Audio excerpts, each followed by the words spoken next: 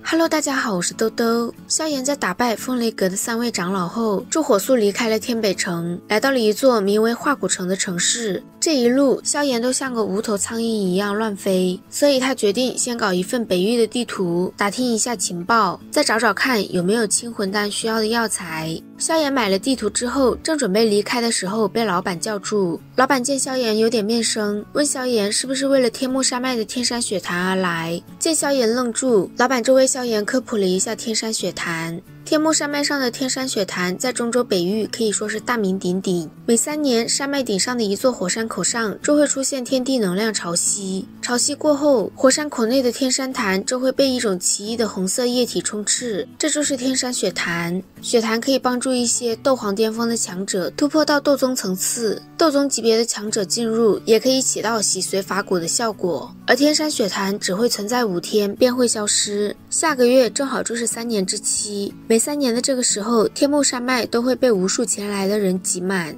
老板非常卖力地向萧炎推销天幕山脉的地图，因为天山雪潭顶多只能够10个人使用，一旦萧炎去晚了，就只能再等下一次的3年。天山雪潭的效果对萧炎来说简直就是诱惑，他现在急需突破斗宗，那样在丹会上胜算才能更大。萧炎离开之后，便找了个客栈，准备休整1夜，再动身前往天幕山脉。另一天，萧炎在客栈的2楼找了个靠窗的位置，想要打听一下消息。就在他打算离开的时候，一道银色身影走上2楼。银色身影上楼后，在众多的目光中走向萧炎，坐在了他的对面。萧炎正有点疑惑，自己并没有见过此人。天火尊者就突然提醒萧炎要小心一些，此人实力极为恐怖。萧炎面上不动声色，微微一笑，便准备离开。不想那人却说：“你连风雷阁3位长老布下的9天雷狱阵都不怕，难道还惧我不成？”银色身影的男子就是风雷北阁的阁主天雷子废天，他这次前来是向萧炎讨要3000雷幻身的。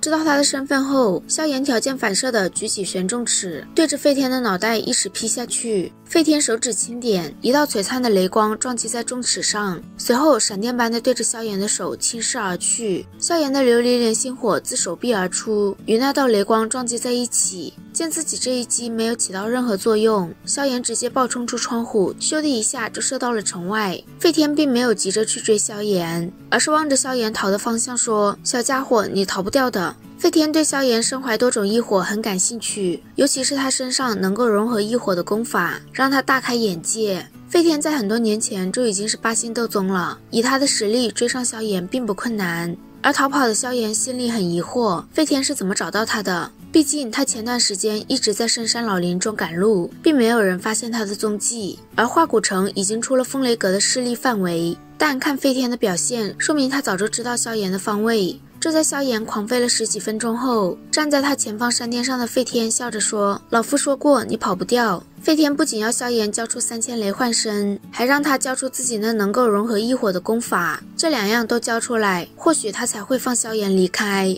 焚诀是萧炎修炼的最大依仗，想抢焚诀就相当于是抢他的命。废天见萧炎脸色顿时阴沉，也毫不在意，还说自己能模糊感应到他身上有一个强大的灵魂体，但可惜那仅仅只是个灵魂体。废天的口气太大，天火尊者直接现身，冷笑着说：“自己若是实体的话，你还有胆在我面前出现？”废天仗着天火尊者只是灵魂体，压根不把他放在眼里。天火尊者让萧炎先走，自己来拦住他，等摆脱废天后再与萧炎会合。萧炎知道自己在这里也帮不上什么忙，当下就朝着另一个方向飞去。萧炎狂奔了20多分钟后，他面前的空间突然扭曲起来，身形比先前淡了一些，明显经过一场大战的天火尊者出现。天火尊者让萧炎快走，以废天的速度，怕是很快就会追上来。萧炎刚准备跑，突然心头一动，觉得自己身上怕是有什么东西能让废天锁定他的位置。萧炎想了想，掏出最可能出问题的4卷3000雷幻身，一咬牙将他们朝着4个方位爆射而出，才继续逃跑。萧炎逃走之后，追过来的废天发现自己灵魂中的感应分裂成了4道，这一路他就是靠着3000雷幻身中的特殊印记来定位萧炎的踪迹。不过就算他要去追回3000雷幻身，也不会让萧炎逃出自己的手心。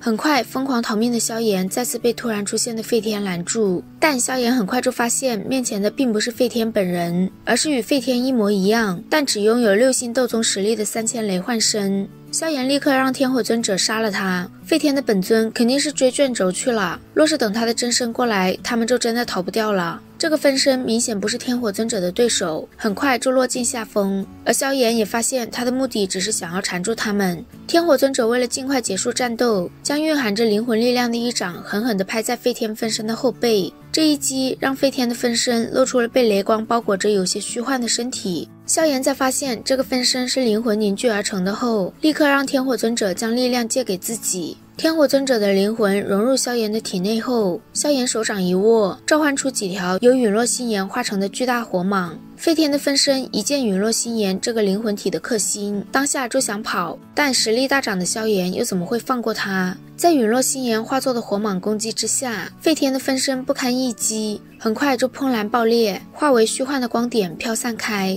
望着这些飘散的光点，萧炎突然一把抓住它们，光点内射出一股无形能量，刚落在萧炎手中，就化为一股信息钻入他的脑中。随着这些信息的进入，萧炎脑海中3000雷幻身难以破解的雷霆字体，很快就化作一副完整的修炼之法。萧炎没想到误打误撞之下，居然得到了开启3000雷幻身的钥匙，他忍不住仰天大笑，而后身形化为流光，迅速消失。萧炎离开后没几分钟，一脸狰狞的废天出现在这片空间，不过这里已经彻底失去了萧炎的气息。废天气得跳脚，说下次见面必取萧炎的性命。萧炎在成功逃出废天的追杀后，终于松了口气。今天可以算是他进入中州后最危险的一次，如果不是他当机立断抛弃卷轴，恐怕很难逃脱废天的追杀。萧炎将地妖魁放出来守护在自己的周围，便开始仔细查看3000雷幻身的修炼之法。修炼3000雷幻身对灵魂的要求极其苛刻，分身必须在3000雷洞达到最高层次3000雷时，才有几率凝聚而出。成功凝聚出来的分身，在经过锤炼后，分为本体1/3实力的入微、2/3实力的登堂，以及与本体实力相当的大成3个级别。萧炎花了1夜的时间，也依旧未能凝聚出分身，而距离天山雪潭开启的时间只剩1个月，萧炎便决定徒步穿过这片山脉，早日抵达目的地。这片山脉中有不少强大的魔兽，萧炎在赶路期间，因为一株珍稀的药材与一位7阶的苍狼王发生了冲突。苍狼王的实力在斗宗2星的层次，但打起来能与3星斗宗媲美，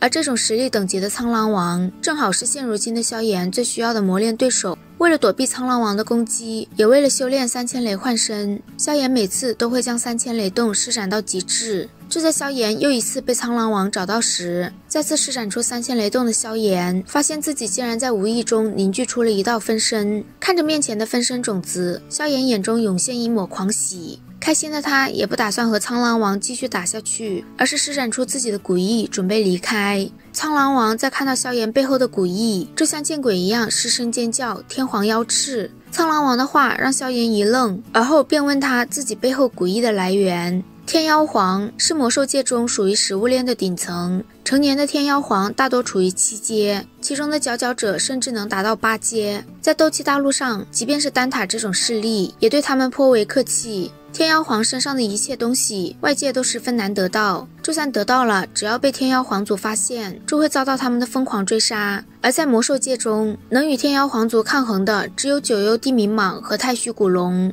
这2个种族也极其恐怖，尤其是太虚古龙一族，因为他们不仅能随意在空间中穿梭，还以强大的天妖皇为食。萧炎听到苍狼王对太虚古龙的形容，怀疑此言和太虚古龙一族有关，毕竟他的一些能力和太虚古龙一族非常相似。萧炎得到这些情报后，也很大方地抛出1枚无浆果给苍狼王。苍狼王得到无浆果十分开心，他告诉萧炎自己一定不会将今天的事说出去。他还提醒萧炎最好别被天妖皇族发现他的古意，否则一定会被追杀的上天无门下地无路。好啦，今天的视频豆豆就讲到这里啦。如果喜欢豆豆的视频，欢迎点击订阅关注，我们下期再见，拜拜。